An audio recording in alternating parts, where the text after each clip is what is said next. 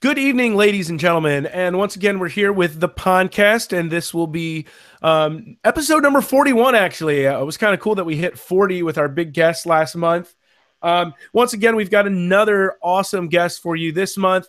Russ Burke, a doctor in the biology department at Hofstra University, will be joining us tonight to talk diamondback terrapins, as well as other neat research he's got going on.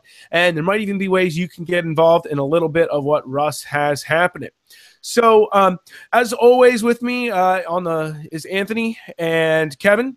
And thanks for joining us tonight, Russ. We're really glad to have you.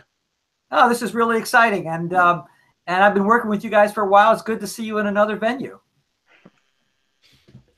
It's our pleasure for sure. Absolutely. Definitely. Absolutely. So one of the reasons we wanted to have Russ on is, number one, because he's a tremendous guy, and we thought that he'd be a lot of fun for people to kind of be able to get to know a little bit here tonight, and also just the absolute magnitude of these amazing projects that he has going on that do involve some community people as well, but then also can bring in other folks. We've been collaborating with him on an exciting project. I think we should probably start with that one. Sure. It's something that I've really been enjoying. And, people probably look at us funny when we meet in parking lots around the Northeast. And trade little boxes. What the heck is in that box? It seems valuable. What are these guys doing? Yeah. So we've been providing some hatchling turtles and soon some tortoises as well to a study that you're doing at Hofstra. Now, I know you said it was cool to talk about it, but I also want to say, I know that sometimes the science community, you don't like to talk about it until the paper's published. So, maybe you don't have to tell us everything. You know what to say, but I want to be mindful, Yeah, absolutely. So, I'm so grateful for, the cooperation from, like Anthony and Steve. You guys have been fantastic. And, I'm in some ways, I'm a fairly traditional academic biologist. I'm used to working with, my study organisms, all that kind of stuff.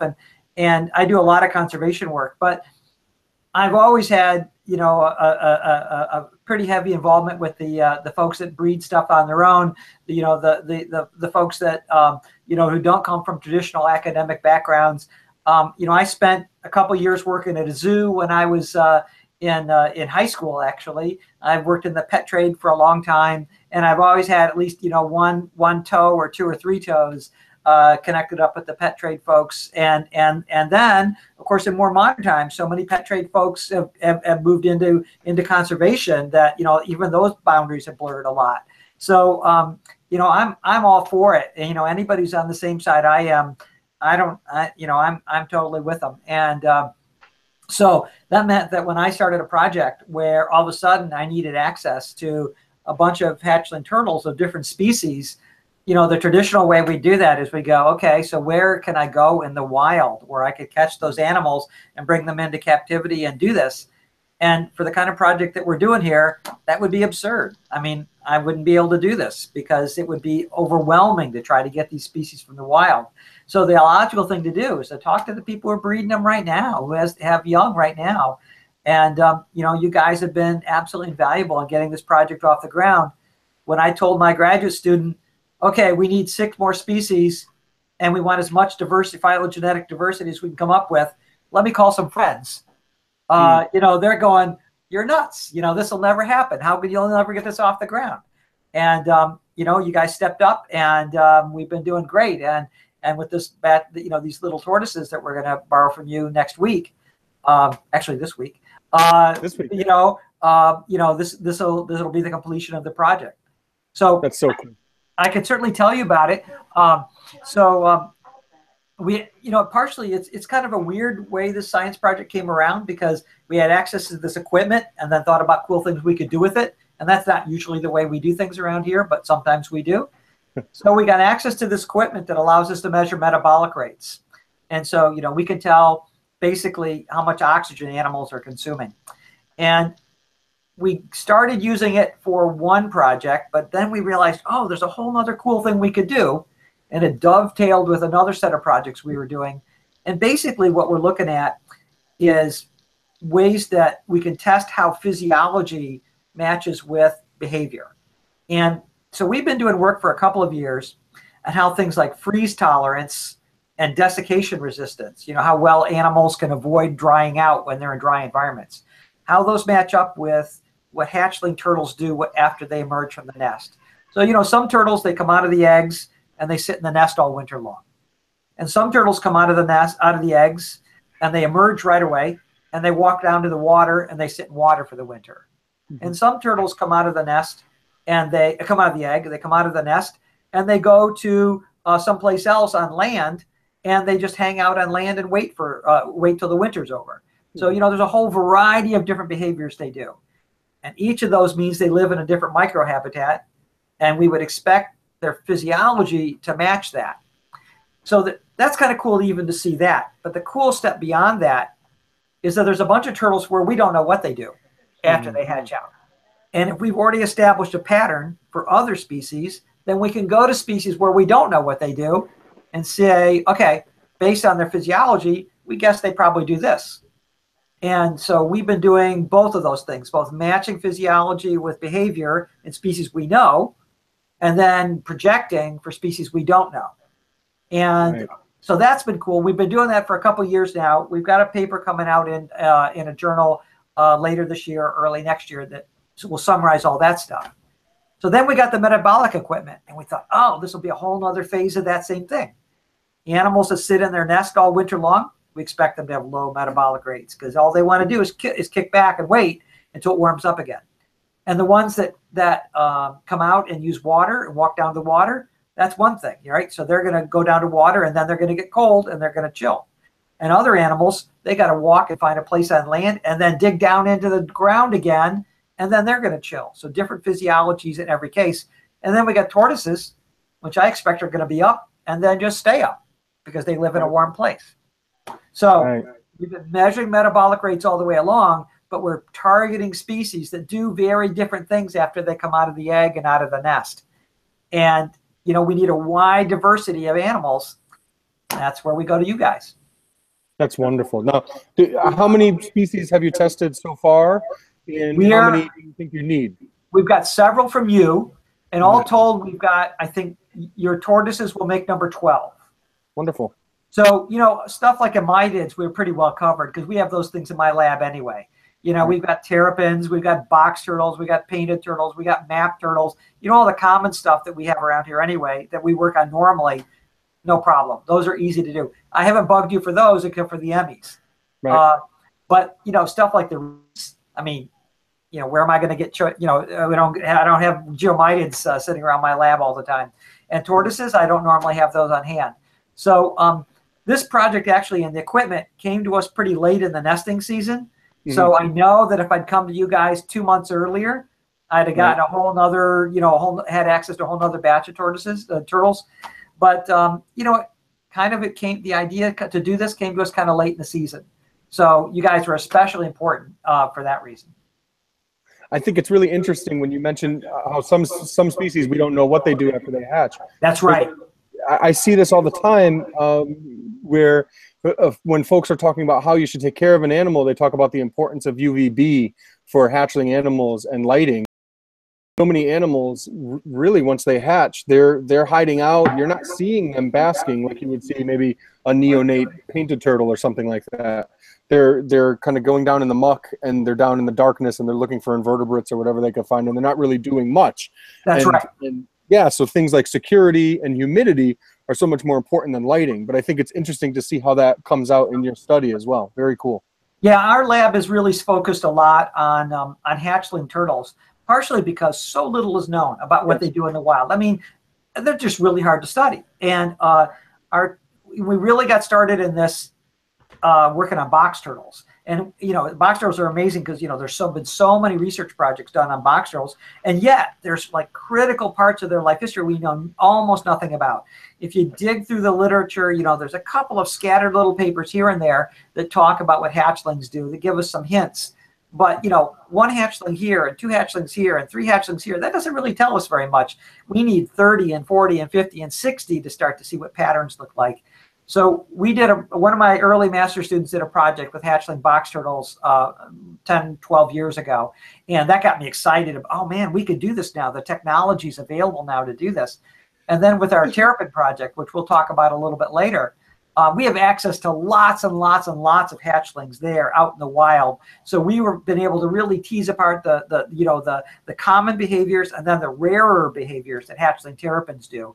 And that's just gotten me more excited about working with hatchlings. And so branching out into a wider diversity of species has been even more fun. That's so cool. I mean, this is something that I'm very, very interested in, and you and I hadn't even really talked about like this before. So that's so cool. It's a pleasure. I talk about it all the time, and I harp on it all the time. I see people, like I said, with the information, and scientific research is lacking. With some animals that come to mind are Blanding's turtles are definitely one. Western pond turtles. They're just, all the research is on adults. So there's just nothing on younger turtles and what they're doing. That's so cool. Blanding's turtles are a great example. Now, because although this isn't our work, but this is very similar related work that another lab did long before anybody tracked any Blanding's turtles. There's a lab that looked at freeze tolerance and desiccation tolerance in hatchling Blanding's turtles. And they found out that they are moderately freeze tolerant and they're moderately desiccation tolerant, which suggests that they don't go to the water, because if they go to water, then there'd be no need for them to be desiccation tolerant. So it suggested that they were kind of intermediate between overwintering in water and overwintering on land. And now the limited data that we've got from people tracking hatchlings is that they go to moist places on land. So it perfectly predicted where, the kind of habitat they use. And, wood turtles, it's starting to look like they're aquatic, but there's still some aspects of wood turtle hatchling ecology that suggest that they also may spend a fair amount of time on land as hatchlings, maybe even overwintering again in those kind of moist but terrestrial environments. The jury's still a little bit out on that. We need more tracking information from wild wood turtles. Wow, that's so cool. Wow. And then we start getting into non-American turtles. Right. I mean, there's all this stuff to be done on non-American turtles. Right. Of course. Yeah. We do some work in Pennsylvania with wood turtles, and I've done some tracking in New York as well with wood turtles, and it's finding a hatchling is like winning the lottery or getting struck by lightning. It's so much fun.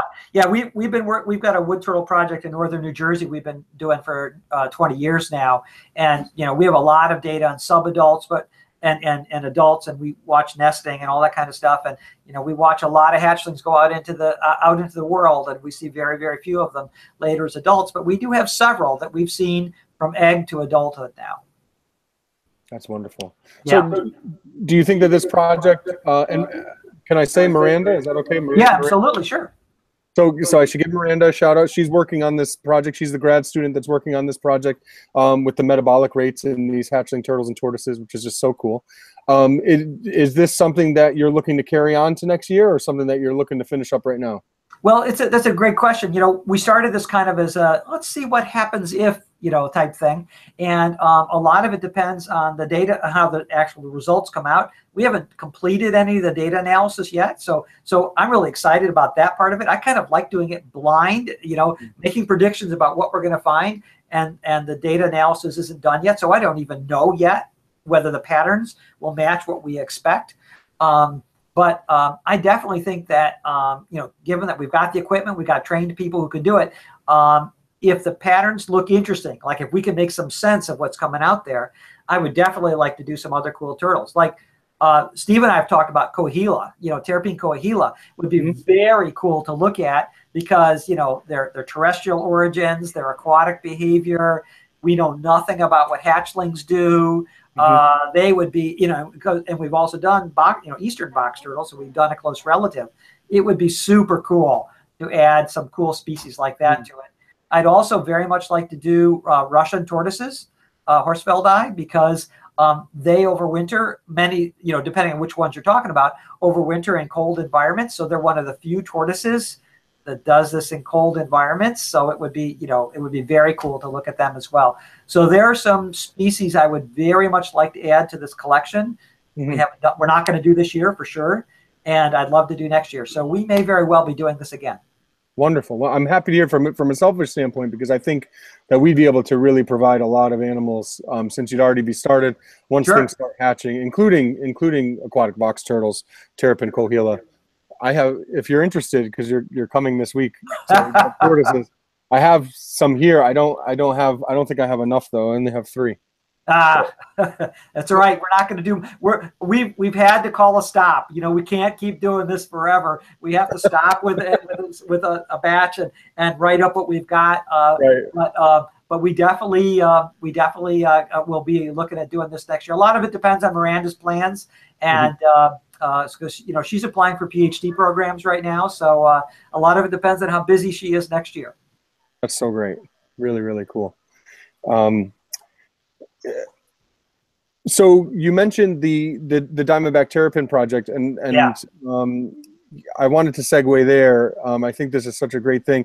That's how I first heard about you, just kind of as a fan of all things turtle related. You kind of take notice of important things that are happening in the turtle world, especially things that are relatively close. And me being in Connecticut, I was excited to hear about what was going on, and actually wanted to try to get down there to volunteer at one point, but was never able to do it. So can you tell us a little bit about that project? I find it fascinating that's happening right there, kind of in the middle of everything. Let's see how much time we got, Anthony, because I could spend about 3 days talking about this project. That's terrific. You want to warn me carefully about how, you want to be careful about how much you ask me here. Yeah, we can only give you about a day and a half, Russ. Oh, all right, then I'm good. Yeah, this is one of those little tiny things, you can point out in your life that started off really small and you had no idea where it was going to go at all, and just kind of ballooned into an all-consuming thing.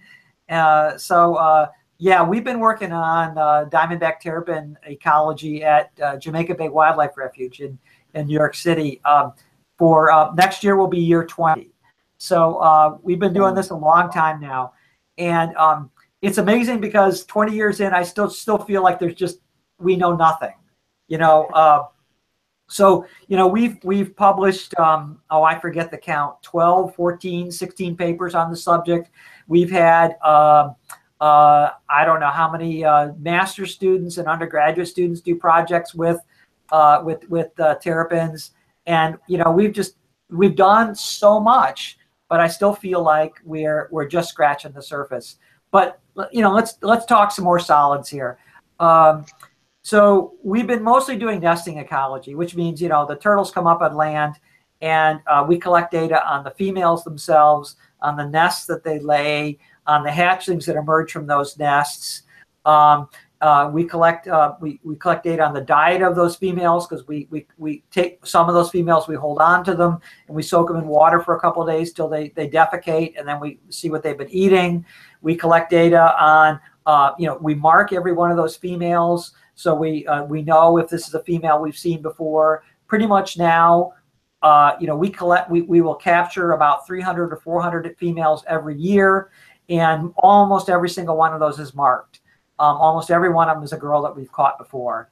And there are girls that we've been catching just about every year for 20 years now. So we have repeat data on their nesting behavior, on their nests, the egg size, the clutch size, nest success, all this kind of stuff for lots and lots of years.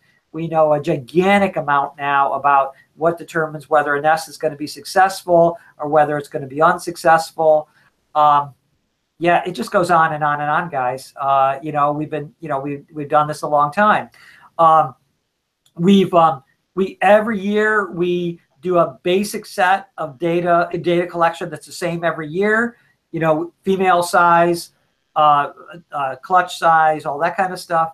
But then every year we've got a whole new set of projects that we're adding to what we've done before. Every year I've got new students who are working on the project. This is almost entirely a volunteer-based project, which is what Anthony's talking about here. So every year we get 20, 30, 40, 50, some years as many as 60 volunteers who come sometime during the nesting season and help out. A lot of them come from New York City, but we get people from Jersey, we get people from Connecticut who drive down, and they spend a day a week or a couple of days for and that whatever. it's just a great project. I mean, we think of it as citizen science because we take a lot of people who've never, aren't really like traditional scientists in the normal sense, and they're contributing data that is invaluable. We played as a result of the work that we've done, we've played a major role in getting the state regulations changed, and getting the requirements about harvest and about excluders in crab traps changed. We've, I mean, where do you want me to go from there? I mean, there's just, we got 2 days, 3 days, and we can keep on going, man. It's great. This all came about because a graduate student, one of my very first graduate student, when he and I were deciding on what project he was going to work on, I wanted him to work on spotted turtles up in northern New Jersey. And he was a New York City kid and said, I don't want to do that. That's too far away. I want to work on something close. And he said, I know this place where there's terrapins. And I said, I don't want to work on terrapins. I don't know anything about terrapins. I'm not really that interested in terrapins. Let's work on spotted turtles. And he said, no, I want to work on terrapins. He was so right, I mean, it's really easy to get to the site. You can get there by subway. You can get there by city bus. Wow. And it's easy to drive to. And even from Hofstra, it's about a half-hour drive. So, and from our study site, where we watch terrapins nest, Manhattan's in the background. The Empire State Building, is right there in the background. And we watch terrapins nest, with the city in the background. That's unbelievable. Yeah, it's amazing. And anybody who's interested in watching, come on down. We'll put you to work, I promise. That was my next question is how can somebody get involved, and is there any prerequisite? Is it okay that I'm a felon? Is it okay that in your case it does matter. I'm not a felon, and nothing against anyone who does have a felony. I was saying, I'm sorry. We live in a world where you need to point that out. I'm just saying, just hypothetically, yeah.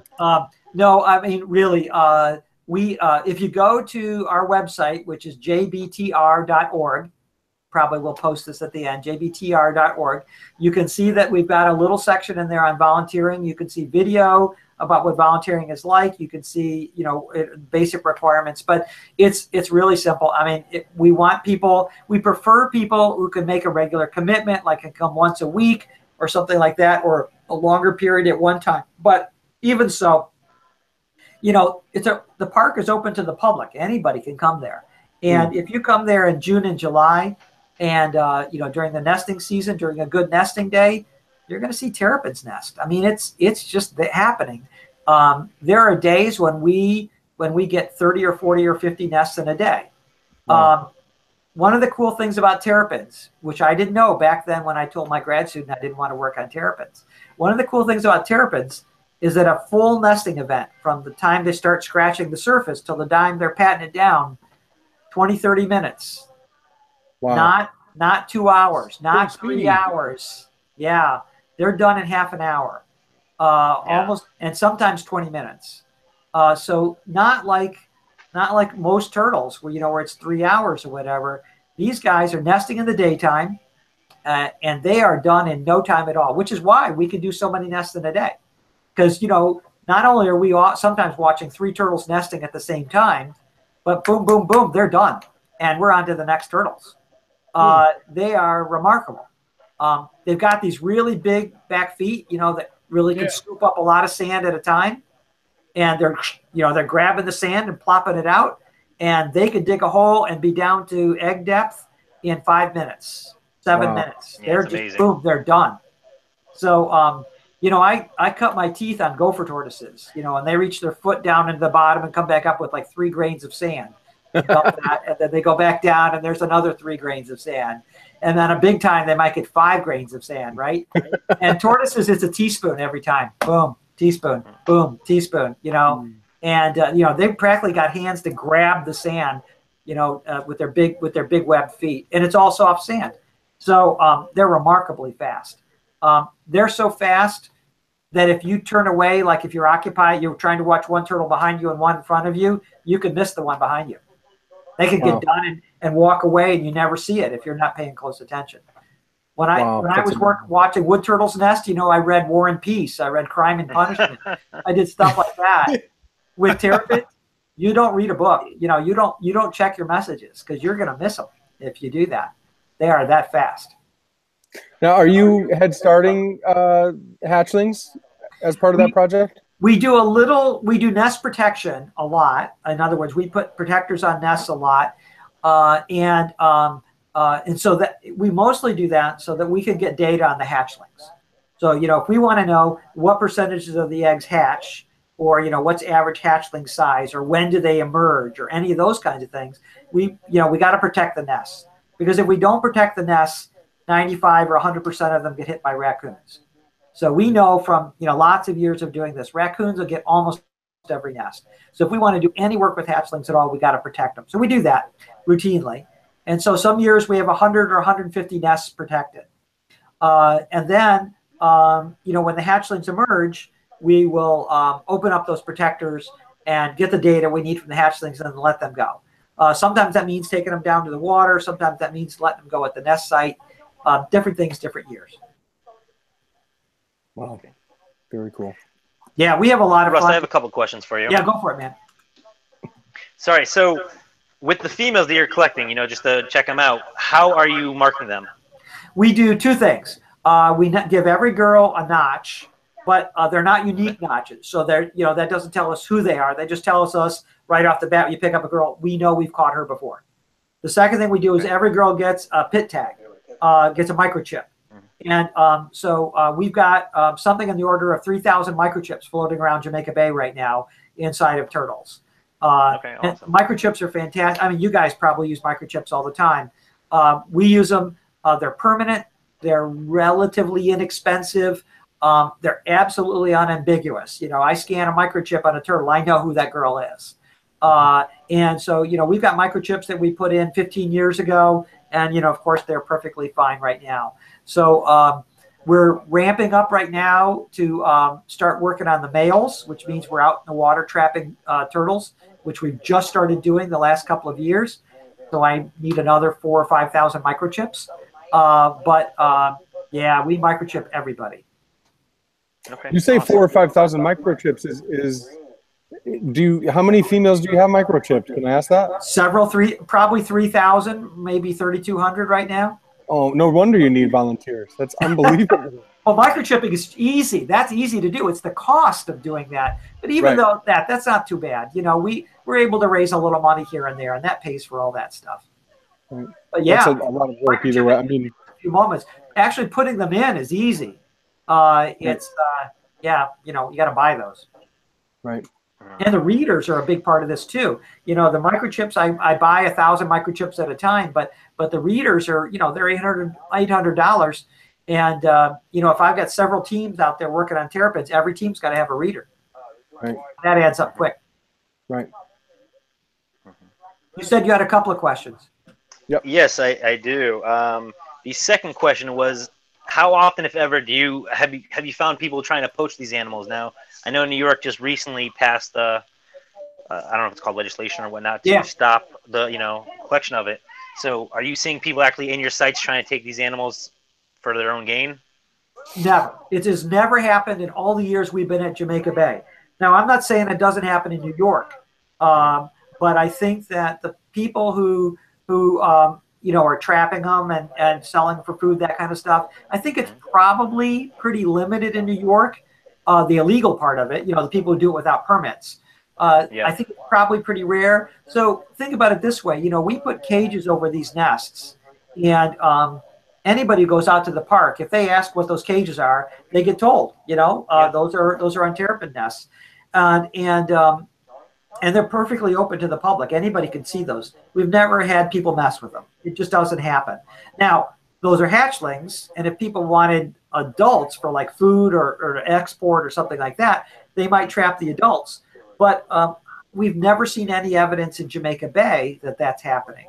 Now, I think that probably most of the market for New York terrapins has been satisfied by people who got licenses to do that, to go out and trap. Now that's stopped. That's no longer legal, and so that won't happen anymore. So if it happens anymore at all, it'll be illegal. But we have seen very little evidence that there's trapping going on in New York. I suspect it's been pretty minimal. Even New Jersey, it's been pretty low scale, that we actually know people are taking turtles from the wild. And I would say that it's for a couple of reasons. One is the people who breed terrapins for pets, they want prettier turtles than they're going to get out of the wild. And nowadays, you can buy really, really lovely terrapins from, captive-born animals that are way prettier than 99% of what I pull out of the water. I got to say it. I mean, our terrapins are gorgeous, but they just don't hold a candle to some of the ones I see for sale in the pet trade. And personally, the wild caught stuff that I see, out there, I love the giant megacephalic heads. Oh yeah, and the way they look, and you don't get that in. But I'm talking about northern. By no means am I suggesting it. Yeah. Yeah, northerners don't really see it. Yeah, I'm talking about New York and New Jersey animals. But you're right. There are other parts of the range where that might be different.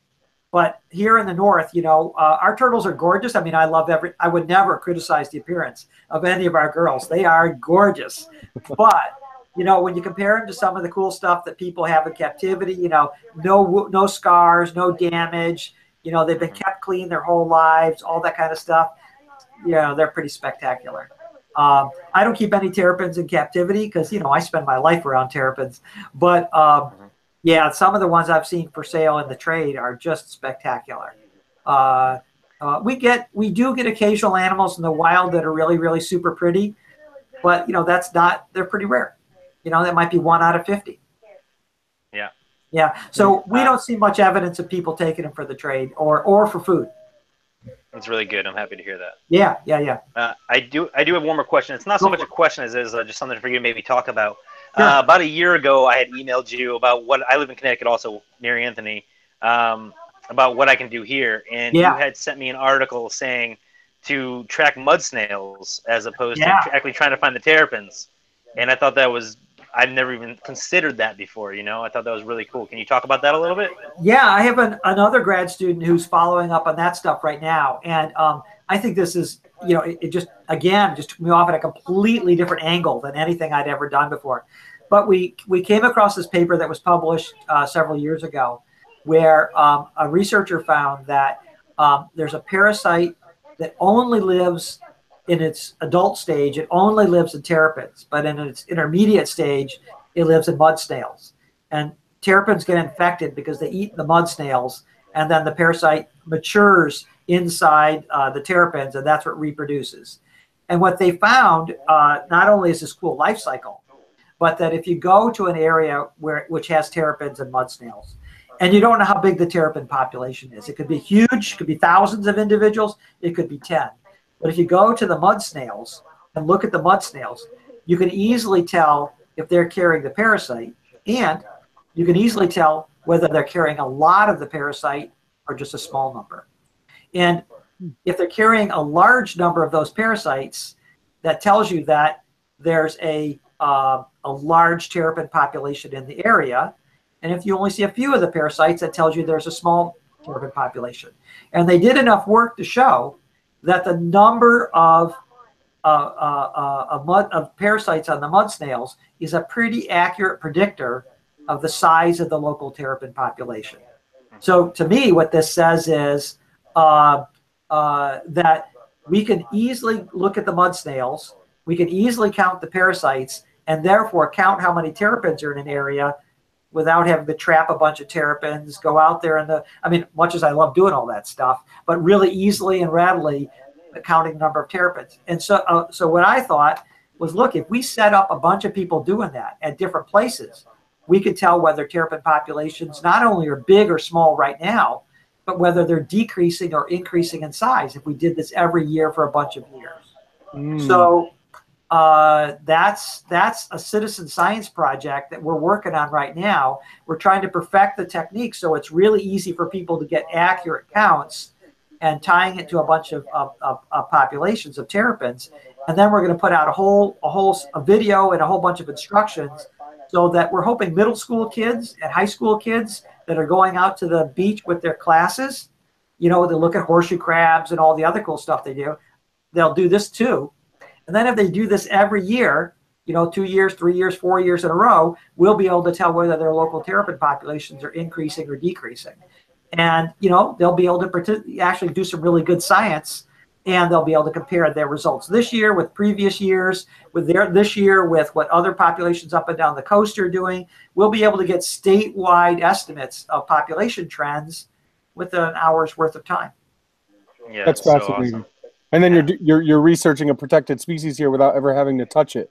That's right. And so that means you get away from a whole bunch of the problems of you know, getting permits and all that kind of stuff, and you know, make it really, really easy. Plus, you know, every kid needs more experience dealing with data and collecting numbers and plotting trends, and all that can be built right into it really, really easily. So right now we're fine-tuning the technique so that we can put it out there to the general public. But we've already been trying it out with middle school and high school classes. And I can tell you 6th graders are great at this. They are so good at seeing the little cysts on the snails, way better than I am. But it's outstanding. And so, oh yeah, you know, and once you train a 6th grader, it takes about 10 minutes. They're just fantastic at it. And so we want to do workshops with teachers up and down the East Coast, and then have them take their classes out when they go out, you know, and collect the data.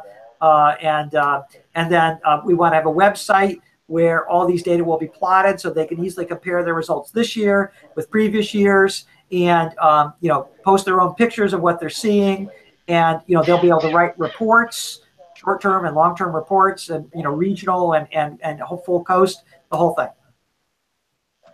That's so terrific. So we should be up and running next year. Well, you can count me in for at least coming down for one day just to check everything out next summer. Absolutely. So what I'm thinking is we're going to do workshops. We're going to go to each state and do workshops and train a bunch of people, and then people we train can train other people. We want to train the trainers. If you want to come to Connecticut, I know where there's a healthy population. Excellent. Solely based off of the amount of predated nests that I find. Within a quarter mile, I find 40 predated nests. All right. Well, we've already shown, we've been through the Long Island Sound part of Connecticut and shown that parasites exist all the way through that area.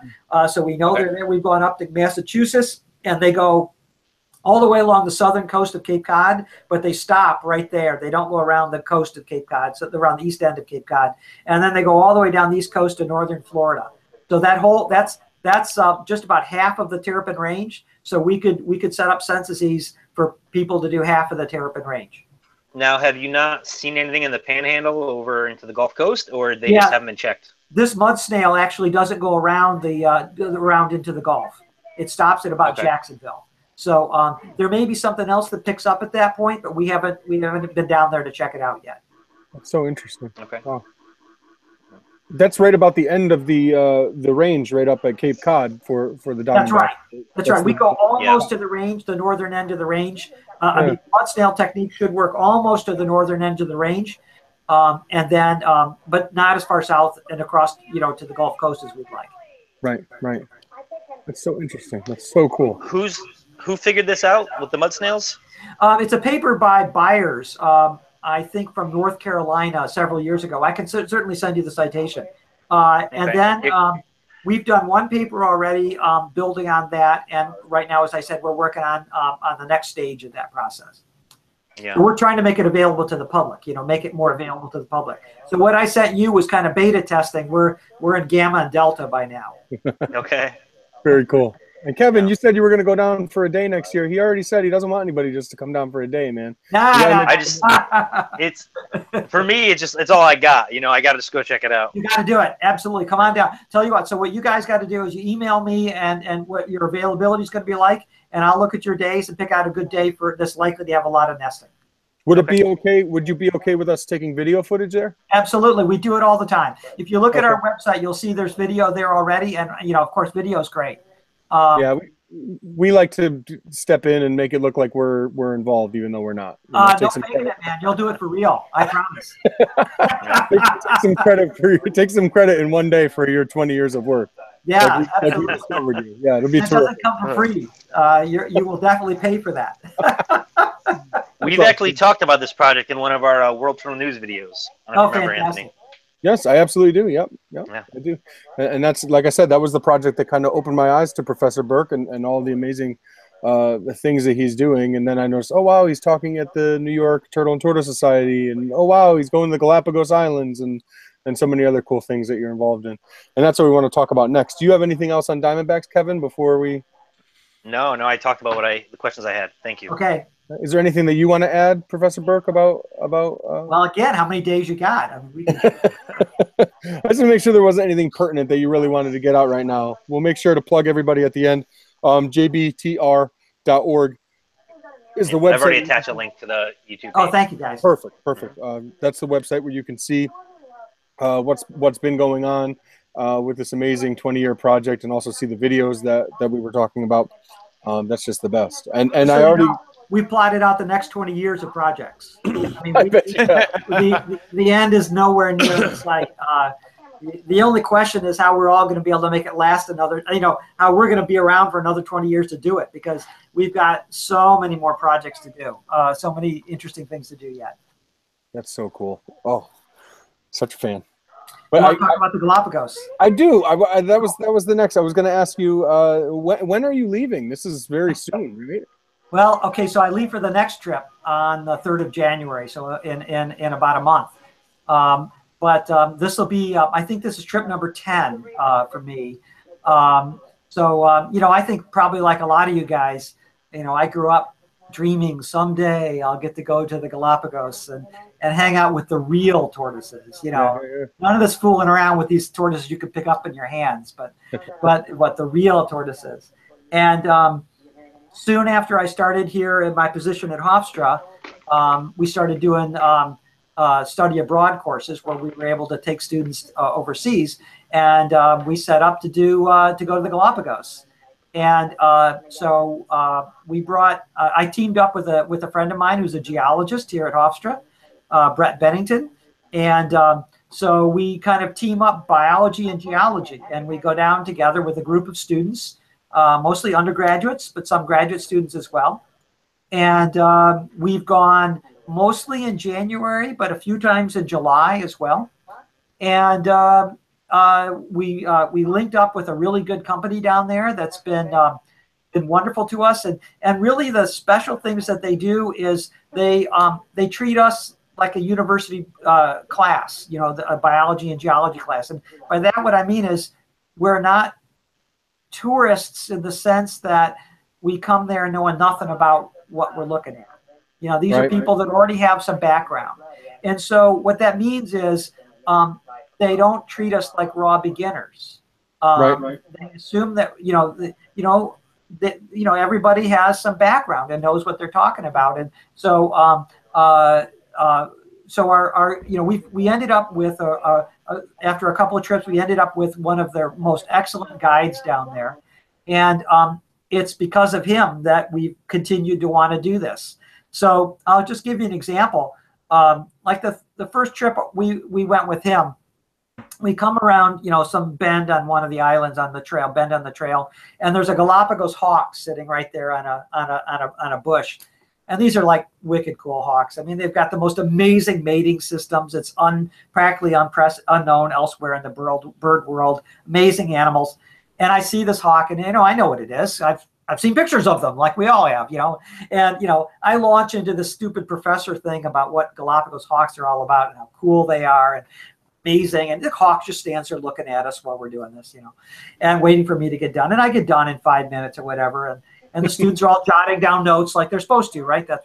And then when I get done and our guide says, waits a respectful pause, and he said, "Are you done?" And I said, yeah. And he said, "Okay." And then he tells us about the work that he helped researchers do last month on Galapagos hawks that is not in the published literature yet, that nobody else knows, but they hired him for, 3 weeks to help them find Galapagos hawks and do this work. And he brings us up to speed. And everything I know about them is 2 years out of date because I'm reading stuff that's been published. And he's there telling us, okay, and here's the icing on that cake that makes that all work. And so, this is what we get when we go. So, you know, the Galapagos has just been, you know, phenomenal, and we've had such a great time every time we go. And so what that meant is that in the last several years, I've started taking tourist groups in the off years. In other words, we take the class down every other year, and in the alternate years, I've been taking groups of biologists. Groups of people who are really interested in turtles, because the students are great. You know, Hofstra students are great, but they're not really like turtle people, you know, for the most part. You know, they want to see all the other stuff too, and that's great, but, you know, they don't want to hear me drone on for an hour about Galapagos tortoises every day. You know, that's a little much for them. And after they've seen 2 or 3 Galapagos tortoise species, that's enough for them. But I want to see every one. You know, I want to see all of them. And so I started making trips that were focused specifically on turtle people. You know, people that would be happy to spend a half a day helping out at one of the conservation centers, working on improving the watering system that isn't working in one of the tortoise pens or something like that. And so we've done that twice now, and I'm starting to plan for the next one. And that's been a lot of fun too. So I've been able to take some turtle biologists, you know, friends of mine, people I've known for a bunch of years, who never would have done a Galapagos trip because, you know, they don't want to be lumped in with all the tourists. They want to spend more time really seeing turtle stuff, and you're never going to get that. You know, that's just never going to happen. But we've been able to do that the last couple times. I don't want to sound like an advertisement, but I will say that for me personally, it has been outstanding fun. You know, we get to spend a lot of time looking at the tortoises and the turtles there, and you know, we talk turtle for a couple of weeks. You know, and in the next trip that we do, we're going to add an Amazon leg to it, and we're targeting matas. I want to catch matas in the field, and I think we've got a pretty decent chance of doing that. So that's the next trip. I want a picture of me holding a big mata. You know, that's the goal. They get large. They get large. You've seen all those pictures of people holding alligator snappers and stuff like that. Yeah. I'm topping that, man. I'm doing a mata.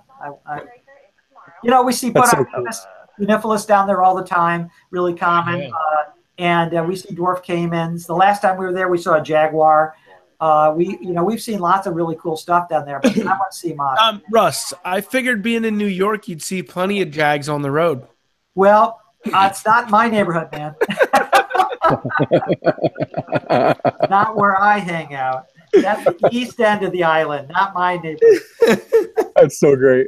No, it's funny. I think one of the biggest stressors on my marriage, and that sounds really deep, but listen, is what my wife likes, what she sees as a vacation and what I see as a vacation. She wants to go to you know, an island in the Caribbean and sit there and get waited on the entire time and just sit in the sun and do nothing. And I'm like antsy. I want to do something. I want to, like, what species of slider lives here and how can I find it? Like, you know, and then I think the idea of what you said, like working on the watering system, like, is there anything cooler than that? That's how I would want to spend my vacation. You know, I would shovel tortoise poop if I needed to, but I just think that's so cool to actually spend time at a place like that, see how it operates, and I'd take that over a Coco Loco any day. That's well, really I'm cool. hardly the one to teach you about the lessons of a happy marriage, but but you know, my wife and I, we do a fair amount of trading. Right. One time one thing, one time another. So and the Galapagos is a great place to go hang. I mean, it's very relaxed and you can chill and you know, we've had people that came along with this trip that are not really very physically able, and so when we're doing particularly challenging things, they can sit that one out. So on this next trip that I'm planning for January 2018, right now we're looking to do a couple-day boat trip up the west side of Isabella so we can get into habitat where we can find saddlebacks in the wild, which is generally pretty hard to do because they live in pretty remote places that are pretty challenging areas to walk in. So I'm expecting right now that the people who aren't up for the physical aspects of that, they'll stay on the boat and they'll watch. They'll see whales. They'll see sea lions. They'll see flightless cormorants. while the rest of us go climb a volcano and come back down the next day and camp out on the volcano. So they'll get catered to by the folks on the boat, food and snorkeling and all that kind of stuff. And the rest of us will be sweating it out on the side of the volcano. So, they'll feel good. We'll feel good. I'm a happy guy. That's awesome. Wow. I'd much rather take the latter. Like, are there bad mosquitoes? That's got to be, right? No, Galapagos actually is pretty good with mosquitoes. In the cities, and of course there are cities in the Galapagos, there are mosquitoes. But once you get out of the cities, there's none at all. It's a desert. Most of it's desert. And so there's no mosquitoes. And the mosquitoes on Long Island are way worse than the mosquitoes in Galapagos.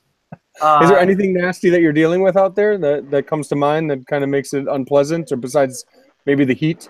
The Galapagos is very benign. It's not hot. It's not cold. Even though it's on the equator, the water's fairly cool, so it keeps everything relatively cool there. It's like normal spring on Long Island.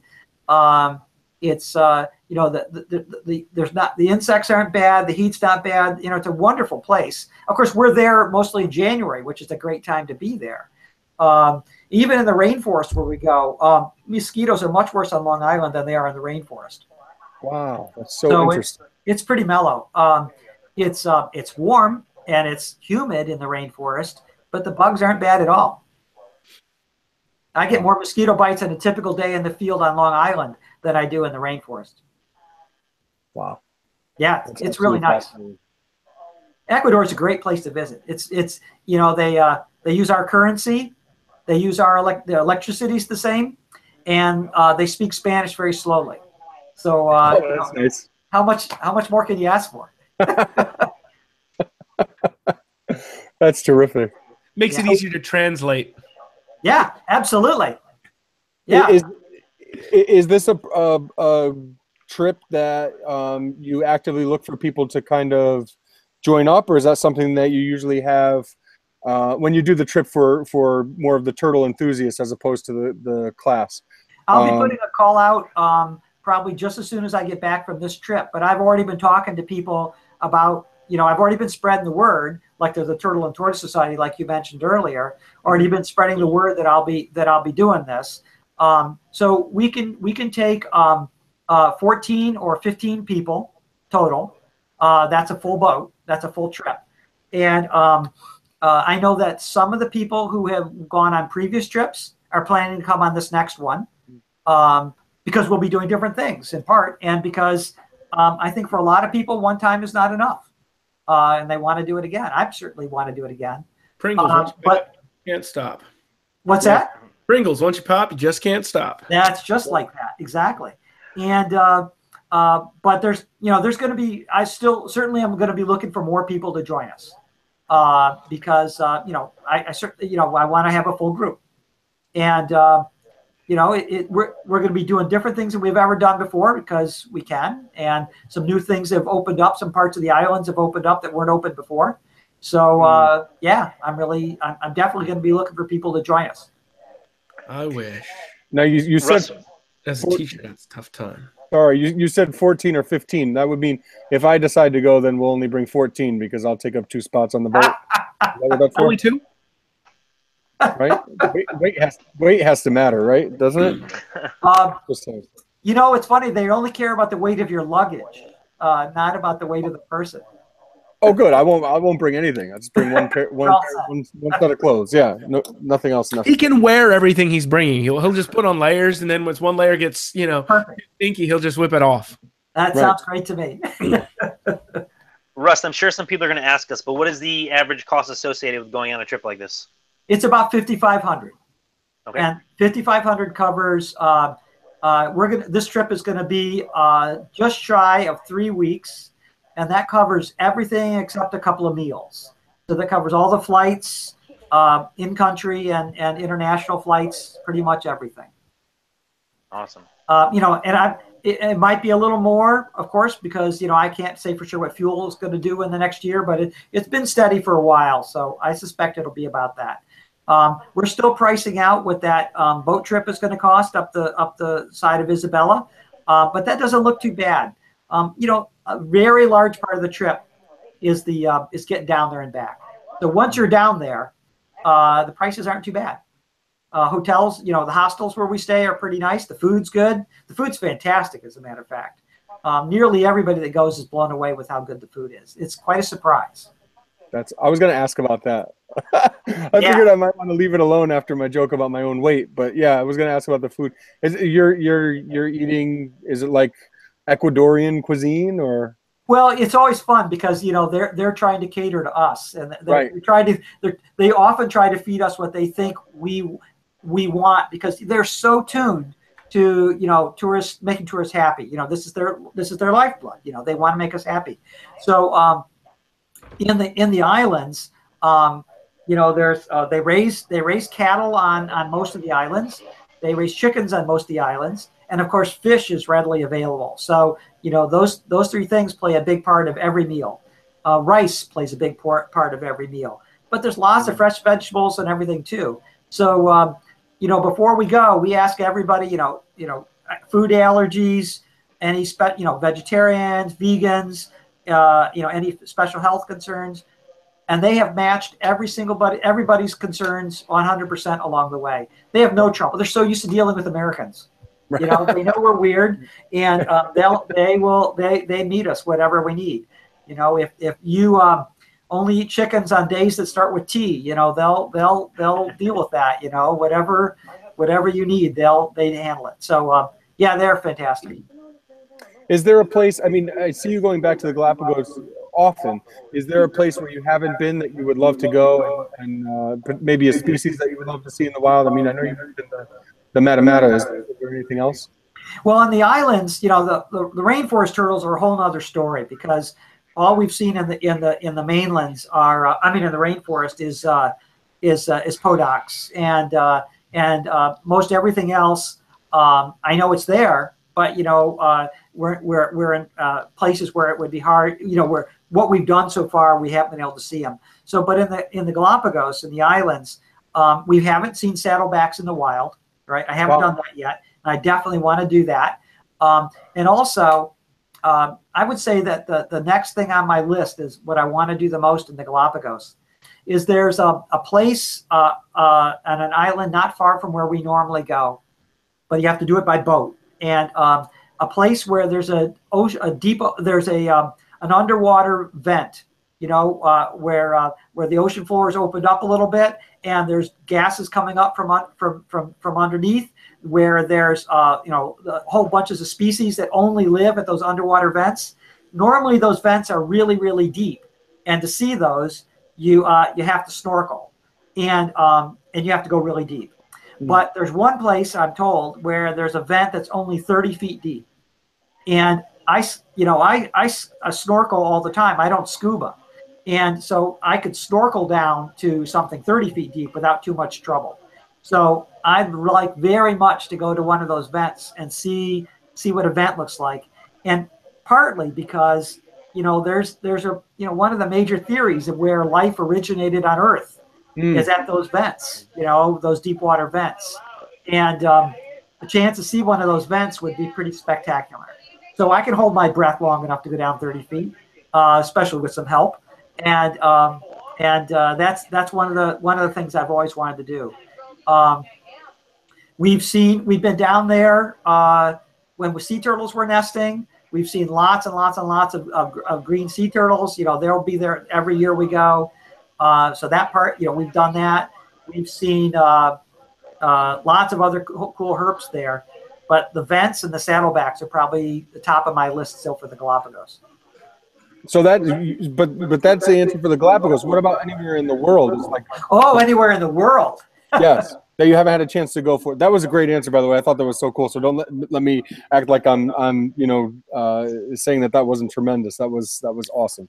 But I'm wondering about just anywhere in the world, like some of the biodiversity hotspots in Southeast Asia, or like the Western Ghats, or like South Africa or something like that. That's just like I said before, I did my master's work on gopher tortoises, and I've always had a really strong love for tortoises. They're near and dear to my heart. And now that I've done the Galapagos a number of times, and I've gotten some experience taking turtle people there, and I've really enjoyed that. I've been thinking that South Africa would make the logical next place to go. And I'd love to do a Turtles of South Africa thing and bring a bunch of turtle people along with me, and spend a couple weeks in South Africa and hit as many different species of the tortoises that we can there. Of course, they have spectacular tortoises there that would be so much fun to do. And South Africa is a great place to visit. Lots of other things to see there too while we're there. So I have a number of friends who, especially those who've been with us on the Galapagos trip, that are pushing me to branch out and start adding some other countries to the list. And I've long been thinking that South Africa would be the logical next one to do. Yeah. Have you always considered yourself? This is kind of jumping around a little bit, but sure. Have you always do you consider yourself a turtle man yourself? And have you always been a turtle guy, or is that something that that a certain project brought you towards at a certain point? Because I know you've worked with other reptiles as well and other animals, right? Yeah, absolutely.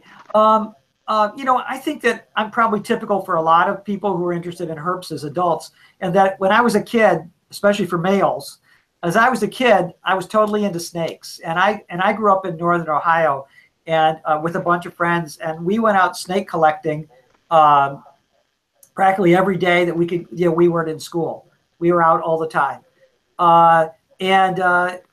we caught turtles when we saw them, but we didn't do much with them, and I wasn't really into turtles seriously until I was an undergraduate. So I was 18 or 19 years old.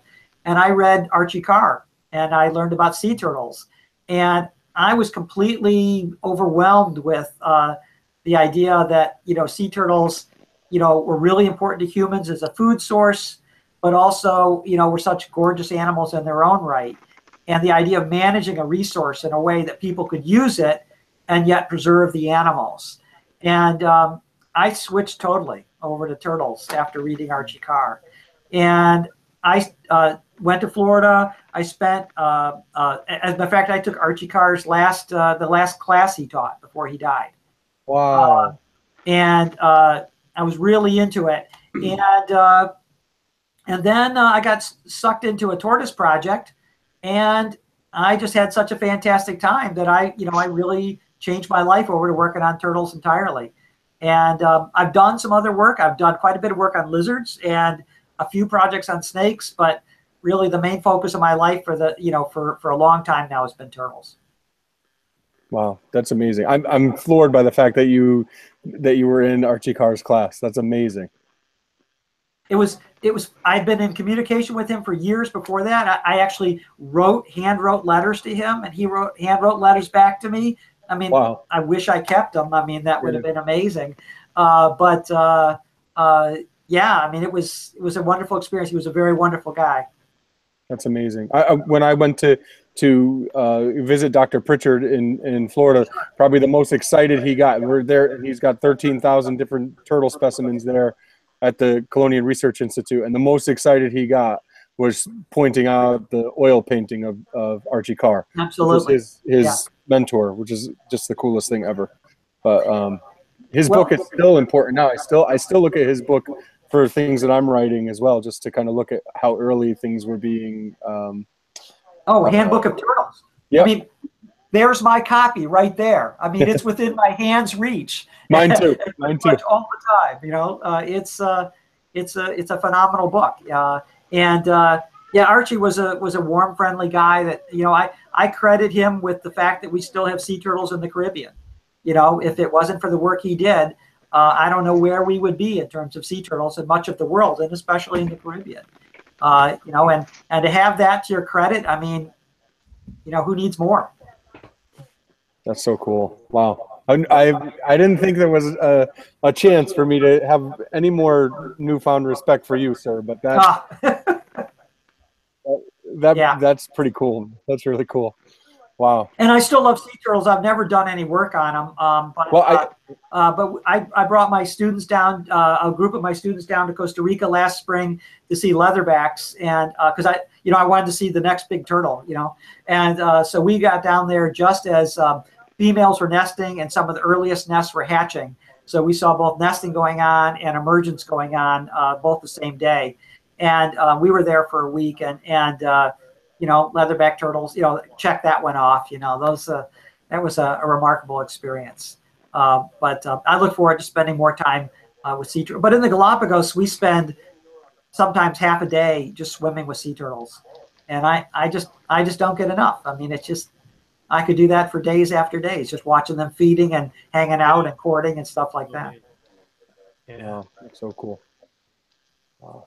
Well, now the Galapagos, the sea turtles that you're swimming with in the Galapagos, are those a subspecies of a green turtle? Am I? Yeah. Or is that just a locality? People go back and forth on that. Some people call them a separate species, and some people consider them, the Galapagos green, and some people say it's a subspecies of greens. I'm not sure what the latest paper on the topic is, but the Galapagos people are very happy to call them their own species. They would like all the Galapagos variants to be their own species, and maybe they are. I don't really know, but they look just like the greens I know from Florida. That's for sure. And that's what you're swimming with when you're there, absolutely. Primarily, or that's solely the only species that you're. That's by far the most common species. We do see loggerheads mixed in with them from time to time, and they do have leatherbacks too. But we've never seen leatherbacks while we're there. They're still recovering from hundreds of years of whaling and sea turtling there, and so that's. Leatherbacks will be a long time coming back. Are you ever seeing, when you're in the Galapagos, any of the issues caused by subsidized predators or introduced predators like goats and rats and things like that? Yeah, as a matter of fact, when we first started going to the Galapagos, Isabella still had goats, and we saw goats while we were there, and vegetation was in really bad shape. And we've been to those same places in subsequent years since the goats have been eradicated. It's night and day. I mean, it's very, very clear how it's different. And we see tortoises in places we never saw tortoises before. So there's no question that, the conservation measures they've done there have had remarkable effects. That's so wonderful. And now have you come across hatchlings?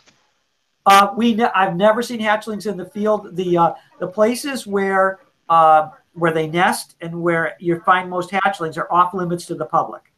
So we're probably not going to get into those areas with tourists. As researchers, we probably could, but not with tourists. Mm-hmm. Those areas are very heavily protected, and of course they're worried about people coming in and lifting them. So that's a real concern. You don't have to worry about people taking 500-pound turtles, but you do have to worry about people taking hatchlings. Right. So I understand. That's cool. But you see all you want in the conservation centers. They're easy to see by the hundreds. That's awesome. Well, Russ, I think that's a good place to put a pause button, put a pin in it. All right. I feel like we could have you on again and tell lots of more great stories. Let's do it tomorrow. Hey, actually, do you mind if I ask two quick questions? I just kind of approached the YouTube people, and I had two quick questions. They could be yes or no. That's fine. The first one, has any DNA been testing done on Galapagos tortoises to verify the species of them? Oh, yeah, absolutely. There's been a ton of really, really high caliber work done on the genetics of the species, and it's been published very extensively now. Yeah, we could talk the whole next time about that. Okay. It's fantastically interesting, and it turns out that Lonesome George is not dead. Great. I heard that recently. That's so cool. Yeah, and that's all due to the genetic work that these folks have been doing. It's at Yale. It's tremendous work. That's my backyard. Yeah, absolutely. What's your other question? The other question was, what would you recommend for someone who's looking into a profession in biology or even herpetology? How about they get started, I'm assuming? Well, for one thing, vote for people who support science. Because, without government support, this kind of thing is really, really, really hard to do. So that's a really important thing. And you just can't separate that from being interested in the field. You got to have people who support you. And, that comes from a government that cares about science. But on top of that, the basic in biology is, anything, if you want to do what I'm doing, there are lots of career paths that allow you to do many, many cool things for turtles. But if you want to do what I'm doing, you know, if you do the college route, you know, you get an undergraduate degree in biology, you get a PhD in some area of biology. There's tons of people doing really good work that you can plug in with. You know, there's lots of people who do things like what I do and do really cool stuff. And it's just not difficult to get hooked up with those folks. Got to do well in school. You know, you got to be good at the academic game, you know. But on the other hand, this, like I said, this is only one way to do it. I've got volunteers who've been working on our terrapin project for 5, 6, 7, 8, 9 years. They come every year, and they know so much about turtles as a result of the work they've done. They've made enormous contributions to the conservation of terrapins. They are my go-to people when I'm running the project. They run the project when I'm not there. There are lots of ways to make very, very meaningful contributions to the study of these guys and to the conservation of these guys without going the academic route. You know, there's tons of other ways to do this. And if you don't want to do either of those, there's lots of ways to contribute with money.